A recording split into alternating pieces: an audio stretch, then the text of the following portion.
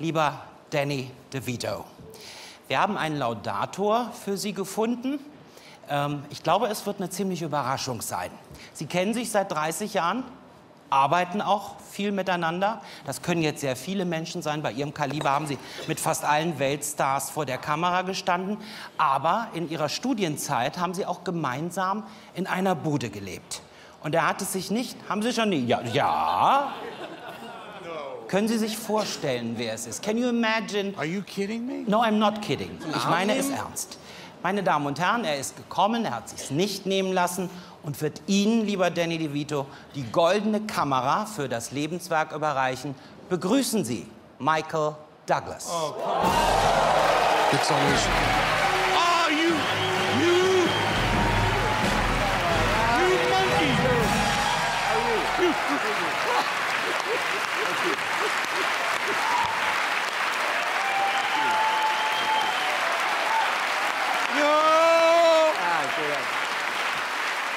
Dankeschön. Thank you. Oh, man. Dan. I got you. Michael! Dankeschön. Thank you. Oh, my God. Dankeschön. Oh, Dankeschön. my God. Guten Abend. It's a pleasure to be here in Berlin. Es ist für mich großartig, anlässlich der Goldenen Kamera in Berlin zu sein, gerade wenn das Lebenswerk meines Bruders ausgezeichnet wird. Lieber Freund Danny DeVito.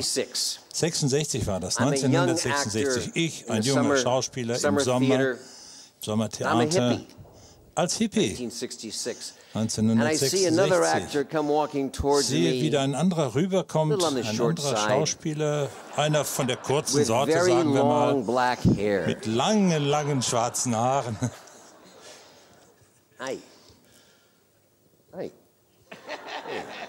Said, Danny. Hi, sagen wir. Und er sagt, ich bin Danny. Woher? In New Jersey. Bin ich geboren. Und so begann eine wunderbare Freundschaft vor 45 Jahren. Wir waren Zimmergenossen in New York, 2 Jahre später, Danny und ich. Er war immer wie aus dem Ei gepellt, sorgfältig und sauber. Ich weiß natürlich inzwischen, warum. Weil der damals bereits ausging mit seiner sensationellen Frau und sie damals schon versuchte zu beeindrucken. Das wurde mir später klar.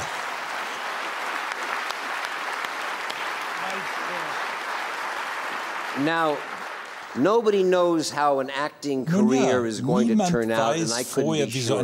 But one thing I was certain about Danny DeVito was he was a great director. Nur bei ihm wusste ich, er war ein großartiger he was Regisseur. making short films, Er machte Kurzfilme very damals, dark, film ziemlich noir, short films, dunkle, Film but noir, also very sagten funny, wir, aber auch ganz lustige dark Sachen. comedy.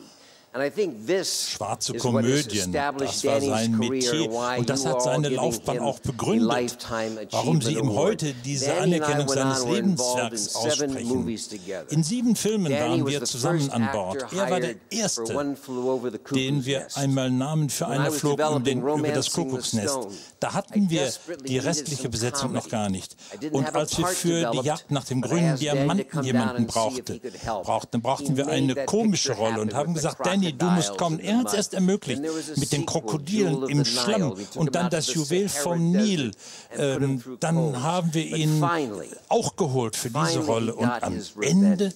hat er dann bitter Because he did a Rache movie called The genommen. War of the Roses. Er hat dann den He directed. Rosenkrieg gemacht als And in the Regisseur. final scene of Und The in War der of the Roses, Schlussszene des Kathleen Turner Rosenkriegs and I haben are Kathleen set up on a Turner und ich chandelier irgendwo up high oben on an einem top. Kronleuchter And it ganz took oben hours to gehangen. get us all Und die haben squared away, to get us Stunden all put up on gebraucht, top. bis wir And they got all bis wir ready. oben waren. Und And dann Danny hingen said, wir "Okay, da. are you ready to Und shoot?" dann He hat said, Danny "Yes, gesagt, können wir everybody's jetzt ready." drehen? Seid Danny ihr alle said, drehbereit? "All right, Und that's Danny hat lunch." gesagt, okay, aber And they went- jetzt wird erst was gegessen.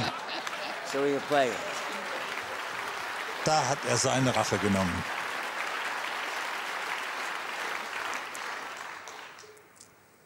Danny, I left last night in New York. Danny, ich bin gestern I told Abend my son abgeflogen Dylan, aus New York und habe who's 9 years Dylan, old, meinem I Neunjährigen, was coming to see gesagt, ich fliege rüber, weil ich He Danny said, sehen will. Danny DeVito. Und dann hat er gesagt, was, Danny He is the DeVito? greatest movie star Er ever. ist der größte Filmstar aller Zeiten. I said, that is what you call a movie star. So let's take a look. Das nennt man einen Filmstar. Schauen wir uns doch einige Sequenzen an. Danny Michael DeVito, einige seiner Leistungen aus den vielen Jahren.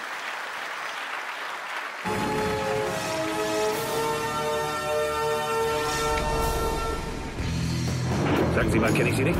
Sie sind Schauspieler und die verstellen sich immer gern, oder? Ja, dafür sind wir durchaus bekannt. Wie ist dein wahrer Name? Rumpelstilzchen.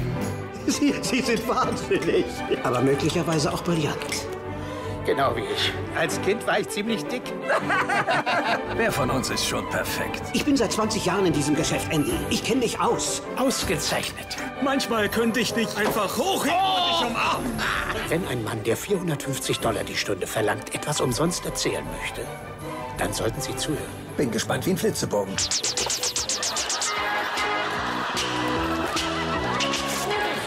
Appetithäppchen, Sie leckeres Ding, Sie. Ich garantiere dir alle möglichen illegalen Schweinereien. Ich habe mit seiner Ermordung nichts zu tun. Ich habe ihm erstklassige Fälle und er mir gute Stories verschafft. Wir waren Freunde, verdammt nochmal. Scheiß auf dich und auf deine Partner. Ich bin dein Partner. Was hättest du denn, wenn du mich nicht hättest? Ein bisschen Dreck unter den Fingernägeln. Als Top-Anwalt und als Freund, da muss ich dir sagen, du wirst verlieren. Ach, du große Scheiße. Ein kleines Füßchen. Was geht hier vor? Er ist schwanger. Jetzt kommt der Leckerbissen, verehrter Vetter. Ja, natürlich. Ich habe schon zu lange hier unten gehaust. Ich wurde nicht im Abwasserkanal geboren. So wie Sie verlange ich etwas Respekt. Du denkst doch nicht, dass du gewinnen kannst, oder? Ja, das war eine wunderbare Rolle. Batman. Ich musste nur den Kern der Figur finden. Sie glauben, ich liefere Jimmy Hoffa ans Messer? Sie mieses Stück Scheiße!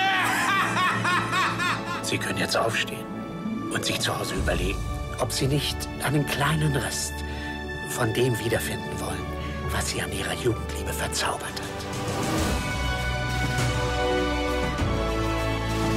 Und was ist die Moral? Es geht steil bergauf, immer weiter. Darauf kannst du dich verlassen. Klingt wie ein Märchen, nicht wahr?